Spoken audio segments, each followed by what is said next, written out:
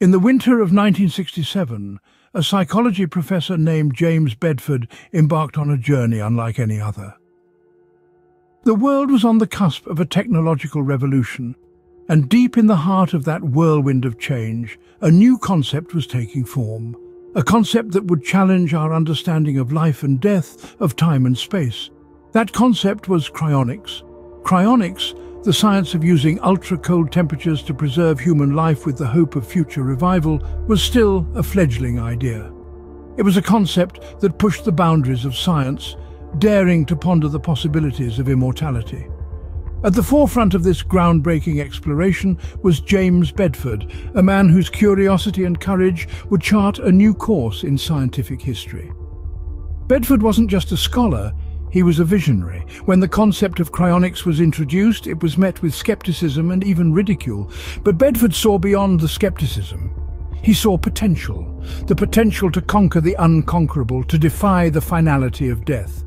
And so, driven by a spirit of exploration and a thirst for knowledge, he made a decision that would not only change his life, but also shape the future of cryonics. Bedford decided to be frozen. He chose to surrender his body to the icy grasp of the unknown, to be suspended in time, waiting for a future where science might unlock the secrets of life and death and bring him back from his icy slumber. It was a decision that stunned the world, a decision that was as awe-inspiring as it was terrifying. This decision, however, was not an end. It was a beginning, the start of a journey that would span decades, crossing the boundaries of the imaginable, delving into the realms of the fantastic. Bedford's decision was not the end, rather the beginning of his intriguing journey. A journey that would lead us to question what we know about life, death, and the very fabric of our existence. It marked the dawn of cryonics, a dawn that promised a future filled with endless possibilities. Bedford's body was prepared meticulously for the process, a process that was as novel as it was complex. The first step in cryonics, the science of using extremely low temperatures to preserve a human body, is to prepare the body. Upon legal death, the body is placed in an ice bath to cool it down and slow metabolic processes. This is followed by a process called perfusion, where the blood is replaced with a cryoprotectant solution, essentially antifreeze for human cells. This solution prevents the formation of ice crystals that could otherwise damage the cells. Now you must be wondering, how does freezing work? Well, let's break it down. At a very basic level, temperature is a measure of how much atoms and molecules are moving. The colder something is, the slower its atoms and molecules move. By freezing the body, the hope is to halt the processes that would lead to cell death, preserving the body until a time when medical technology might be able to restore life. The actual freezing process in cryonics is a slow one. The body, now filled with cryoprotectant, is placed in a container called a cryostat. This container is then filled with liquid nitrogen, which has a temperature of -320 degrees Fahrenheit. The body is cooled at a rate of 1 degree Celsius per hour to prevent thermal shock. The goal of this meticulous process is vitrification. Vitrification is the transformation of the body into a glass-like state, rather than a frozen crystalline one. This is crucial because ice crystals can cause physical damage to the cells, whereas a vitrified state is smooth and causes no harm. And thus, Bedford was frozen, suspended in time, waiting for a future we can only imagine.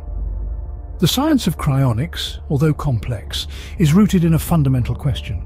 Can the end of life as we know it be just a pause rather than a full stop? For Bedford and those who followed his path, the hope lies in a future where the answer is a resounding yes. Over a decade later, in 1979, Bedford's frozen body faced a challenge, a hiccup in the grand experiment, if you will. The storage unit, a vessel of hope safeguarding Bedford's body, faltered. An issue of isolation rose its ugly head, threatening to compromise the integrity of the preservation process. You see, the essence of cryonics is in maintaining the body at ultra-low temperatures to halt all biological functions. It's a delicate balance, a dance between life and death, where the slightest misstep could lead to irreversible damage. The isolation problem in the storage unit was such a misstep, a potential catastrophe that could have ended Bedford's journey prematurely. A quiet alarm rang through the corridors of the Cryonics Institute.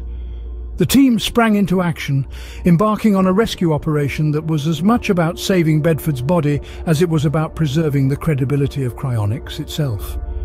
Every minute counted, every second was a ticking time bomb. The pressure was immense, but the resolve of the team was stronger. This wasn't just about correcting a technical glitch. It was about addressing an existential question. Could we really cheat death? Could we, as humans, overcome our most primal fear and extend the boundaries of life itself? The gravity of these questions fueled the team's determination. They worked tirelessly, navigating the labyrinth of cryonics with a single-minded focus to save Bedford's body. The importance of maintaining the right conditions for cryonics cannot be overstated. It's not just about freezing the body, it's about preserving it in a state where future reanimation is possible. This was the promise made to Bedford, and in that critical moment in 1979, it was a promise that hung in the balance. Despite the odds, Bedford's body was rescued, a testament to the dedication and resilience of those who believe in the potential of cryonics. It was a victory, not just for Bedford and the team at the Cryonics Institute, but for humanity's relentless pursuit of immortality. It was a confirmation that even in the face of adversity, the quest for life beyond life continues. Dr. James Bedford, the first person to be cryogenically frozen, left behind a legacy that continues to inspire. Bedford's groundbreaking decision in 1967 to be preserved in a frozen state has had a profound influence on the field of cryonics. At the time, his decision was met with skepticism and incredulity. Yet in the face of adversity, Bedford's unwavering belief in scientific progress became a catalyst for a new era of exploration. Since Bedford's pioneering plunge into the unknown, the field of cryonics has grown exponentially. From a single individual's daring leap of faith, thousands have now chosen to follow in Bedford's footsteps, hoping that future technology may one day grant them a second chance at life. In the decades following Bedford's cryopreservation, advancements in the field have been monumental. Techniques for cooling and preserving the human body have improved significantly, reducing the risk of damage to the cells and tissues. As a result, the potential for successful reanimation has increased. The current state of cryonics is more promising than ever. Researchers are continuously pushing the boundaries of what is possible, exploring new methods of preservation and reanimation. The dream of a future where death is not the end, but merely a pause, is closer than it has ever been. But Bedford's legacy extends beyond the technical advancements in the field. His decision sparked a revolution in the way we think about life, death, and the potential for immortality. It challenged the conventional wisdom of his time and continues to challenge ours. It has inspired countless individuals to question the inevitability of death and to dream of a future where life can be extended indefinitely. Bedford's frozen journey remains a beacon of hope for those who dream of a future beyond their time. His legacy is a testament to the power of scientific curiosity and the human spirit's unyielding desire to push beyond the boundaries of the known. It serves as a reminder that our understanding of life and death is ever evolving, and that the future holds possibilities we can scarcely imagine. Bedford's frozen journey remains a beacon of hope for those who dream of a future beyond their time. Now let us ponder, what does Bedford's decision mean for us, for humanity? James Bedford's decision to be cryogenically frozen wasn't just a personal choice. It was a symbol, a beacon of hope, and a challenge to our traditional perceptions of life and death.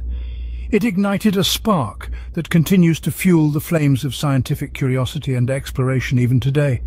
From a philosophical perspective, Bedford's decision prompts us to question the very nature of our existence. It forces us to confront our mortality and the transient nature of life as we know it. It asks us to consider, is there more to life than our current understanding allows?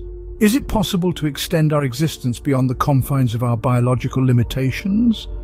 Ethically, this decision opens up a Pandora's box of considerations. Is it right to disrupt the natural cycle of life and death? Do we have the moral authority to decide when and indeed if we should die? And who gets to make these monumental decisions? These are questions that society must grapple with as we venture further into the realm of cryonics. Scientifically, Bedford's decision is nothing short of revolutionary. It has paved the way for further research and development in the field of cryonics. It has given scientists a tangible goal to work towards: the successful reanimation of a human being. This opens up a world of possibilities in medical science, from the potential to cure currently incurable diseases to the possibility of extending human life. The decision to freeze Bedford has implications far beyond his own life. It has the potential to change the way we approach medicine, healthcare, and even our understanding of the human body. It could redefine our notions of life and death and challenge our perception of what it means to be human. As we continue to explore the boundaries of life and death, Bedford's decision reminds us of the infinite possibilities that lie ahead, frozen in time, yet brimming with potential.